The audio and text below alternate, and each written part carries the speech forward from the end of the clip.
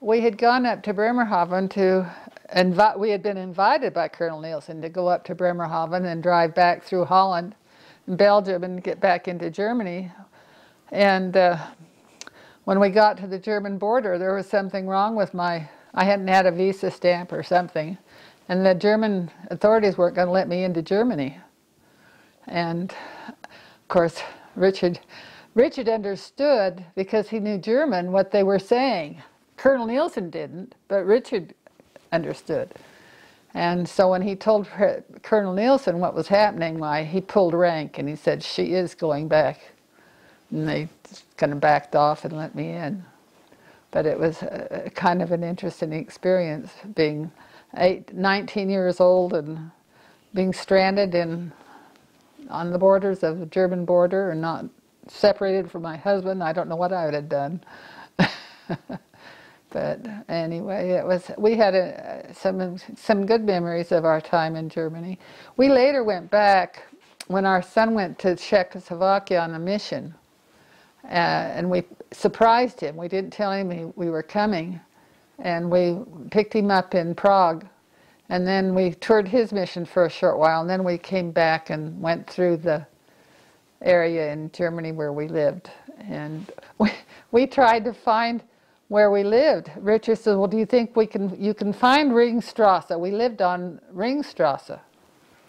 And I said, "Of course I can." I said, all I have to do is find the Schloss, which is the castle. There's quite a large castle in Schwetzingen. And I said, all you do is go north. Well, we got there, and what had happened in the 50 years since we had lived there, 50, 60 years, was they had brought in a railroad, and the railroad went right through the house where we had lived, so it wasn't there anymore. I was very frustrated that I couldn't find our house. And then we couldn't find the barracks. We looked all over for Tompkins. It was Tompkins Barracks. So we went and decided we'd stay there that night, and got a motel. And it wasn't where he signed up for the motel. They had to take us to the place. Well, when they took us to the place where we had signed up for this motel, it was right across the street from the barracks. It was funny. But we've got some good memories. That's what's important in life, is that you create good memories and put the bad memories in the background. Just remember the good. Loretta, could you tell us, anything you want to tell us about raising your children, or just, if that was something about you? Well, we've had a lot of struggles in our 68 years of marriage, but I think probably the hardest. It's hard right now for Richard to be in the VA center and not being able to see him for over a year or close to a year. But the hardest thing that we've been through in our life was when we nearly lost our daughter with cancer. She was about 6 months old, and Richard had gone to Chicago to a business meeting, and he was out of town. And I'd taken her for her checkup with the doctor. We'd missed the month before. And when I got there, he must have seen what I saw, but I didn't know what it was. And she had a tumor in her eye, and the light was reflecting off of this tumor. And so he took more detail and looked into it, and then he said, "Well, I suspect this, but I want you to get to a specialist." And so I called Richard, and that night Richard came in from Chicago, and then we had to take her to the hospital on Sunday night, and I stayed the night with her. And the next morning they confirmed that she had this retinoblastoma. And we had to decide almost instantly whether we would try to treat it through radiation or we would have her eye removed. And that was a hard decision. And the fact that we were in the process of moving to Phoenix, Richard had been promoted to a managerial position in Phoenix with the company. Why we decided that we would have the operation in Phoenix, so we had to make a split-second decision. This was on Monday that we found out. On Tuesday, Reed flew up. He had a private a license. He flew up with Mother Nixon to Boise, and we boarded the plane, and he flew us to Phoenix, and I never returned.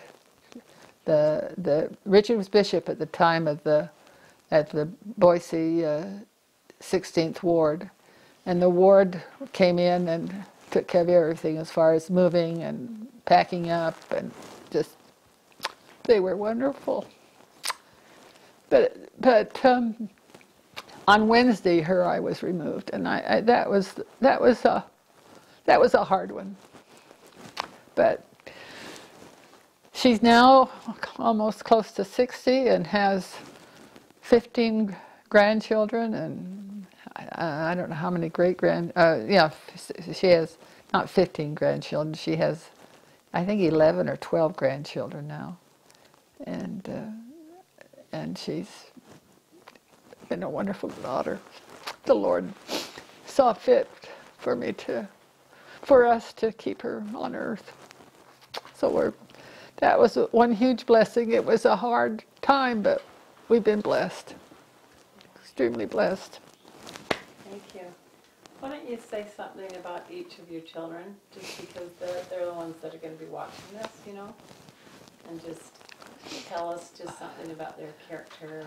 Well, our first son was Stephen, and we feel that was a blessing in itself, because we had tried to adopt through the Relief Society here in Utah, and they gave us a time span of 5 to 10 years waiting period.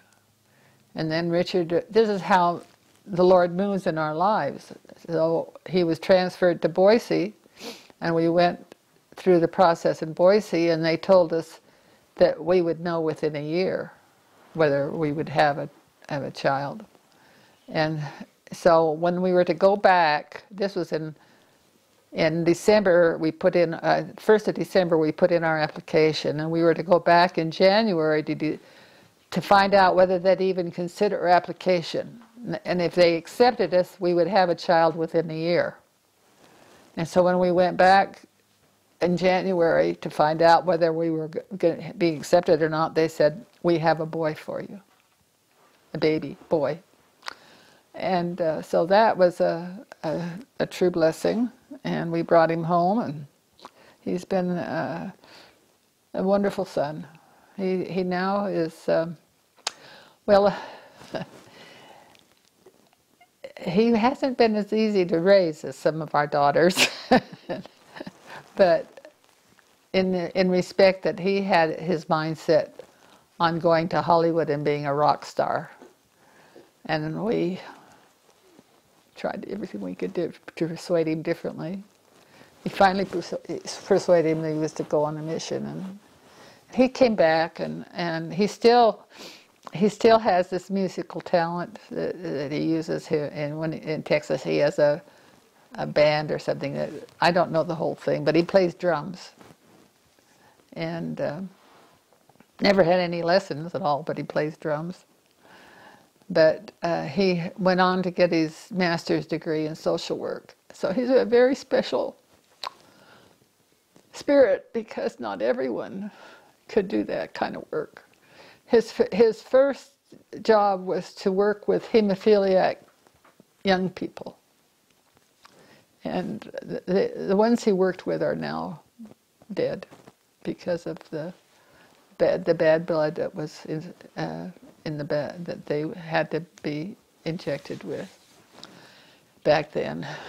But now he works with alcoholics and drug people in a drug facility, and he has helped a lot of people. So we're very proud of Stephen and his family. And then our next daughter was Christine, and she's special. She went on to get her teaching degree and has taught school, and she teaches now in Phoenix, and she married an attorney, and they have 4 wonderful children she just became a grandma I think last November. And so she's excited about that, and she has 2 more of her children are expecting. And then Catherine is the girl that had the blastoma with. And then our next child was Carol. And Carol is very special. She graduated in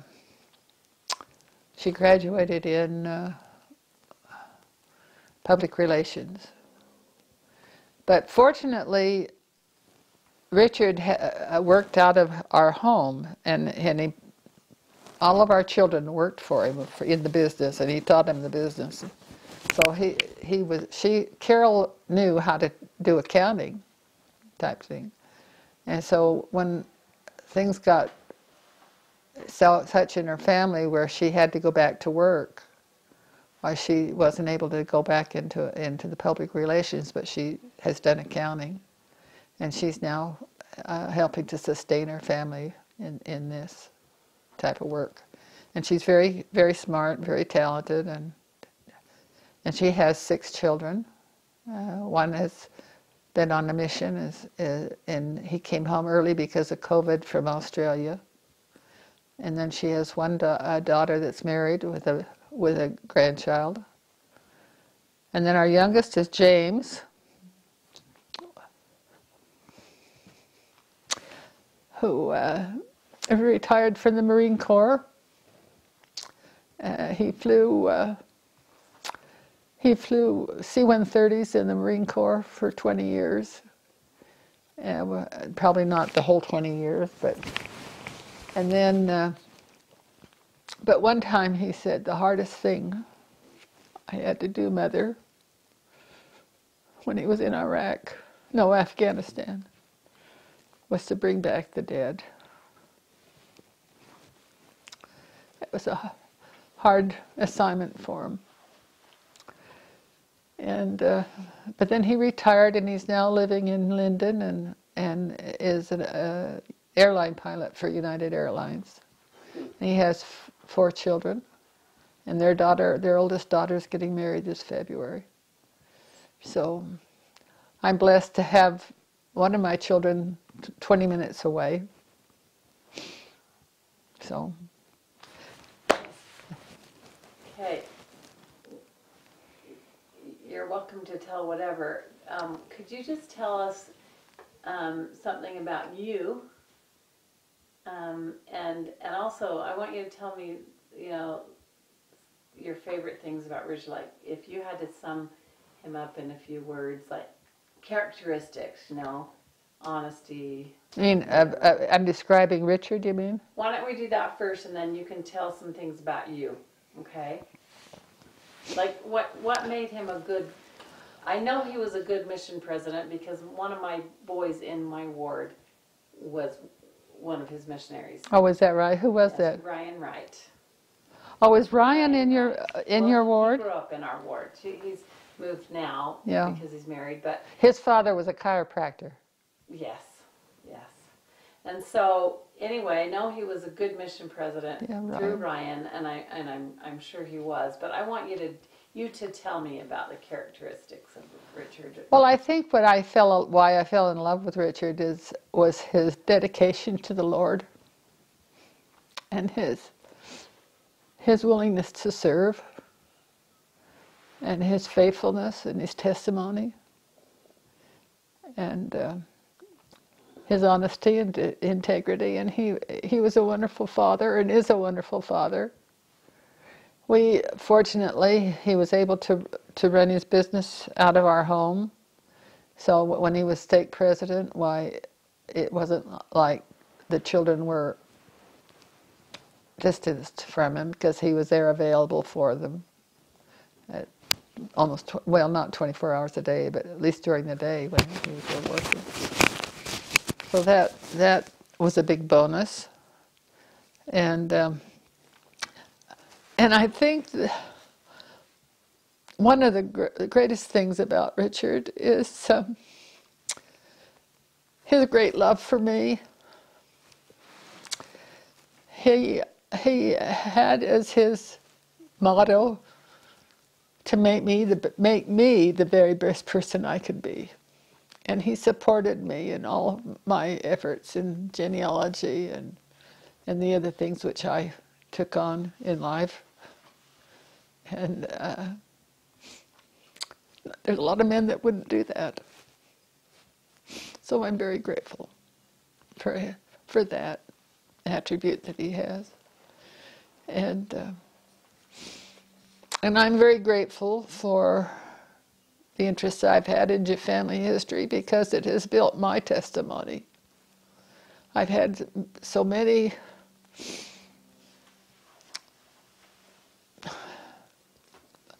things come to me through the Spirit to help me in this work that I can't deny the church.